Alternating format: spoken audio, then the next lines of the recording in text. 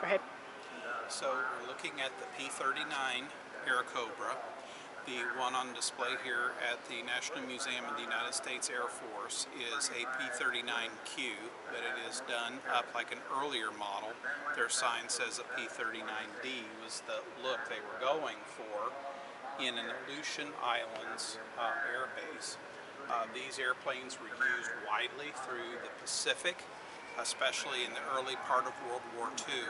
There are some unique features about the airplane that make it different than just the average run-of-the-mill airplane out there, so I wanted to point some of those out for Chris's channel. We begin with the engine and the main armament. The engine on this aircraft actually sits behind the pilot. Very unusual. Only a couple other airplanes that would have used that. Every other airplane that you're going to see, single engine airplane, the engine is in front of the pilot. So if you look at the airplane, you can see the air scoop behind the cockpit. You see the 6 exhaust vents there on the side of the airplane. That tells you where the engine is. And over here they have a nice demonstration of an earlier model of the engine, which has 12 cylinders. It's a Allison V171085 that they have on display. Here they actually have 12 exhaust, 2 for each cylinder on this model of the engine, but there were several variants of it and they were used in several different airplanes. But you can see that it has a very long shaft that comes underneath a 37mm cannon, which made it some of the heaviest armament fielded by U.S. fighter airplanes in World War II.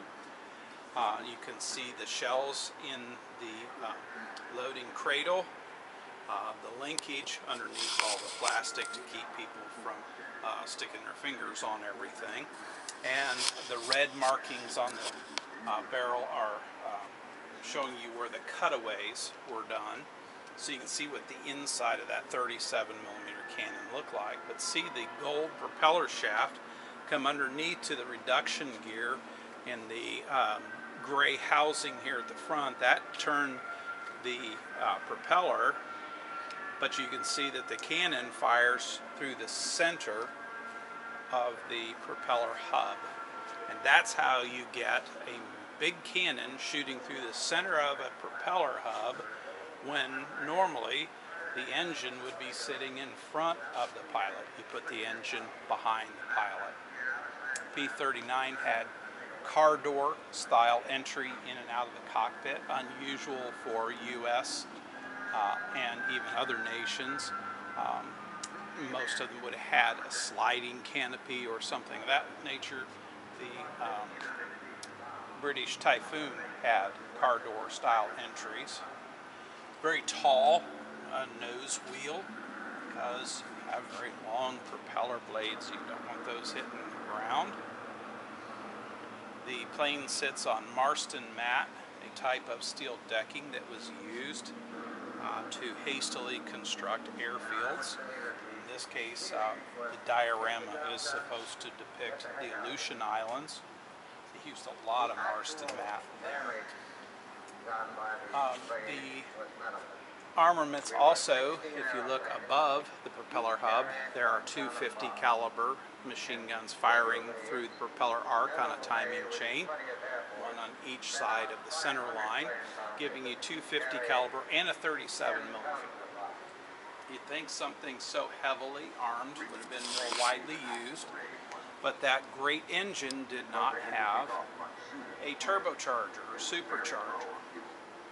And so how they used them was to take airplanes like the P-38 that did and therefore could operate effectively at higher altitudes, tangle into a Japanese fighter element, and as the dogfight spiraled down to lower altitudes, P-39s, such as this, or the P-40 aircraft that I'm sure Chris has already shown you, would then jump into the fight, adding superior numbers and bring their expertise to bear at a lower altitude where they excelled.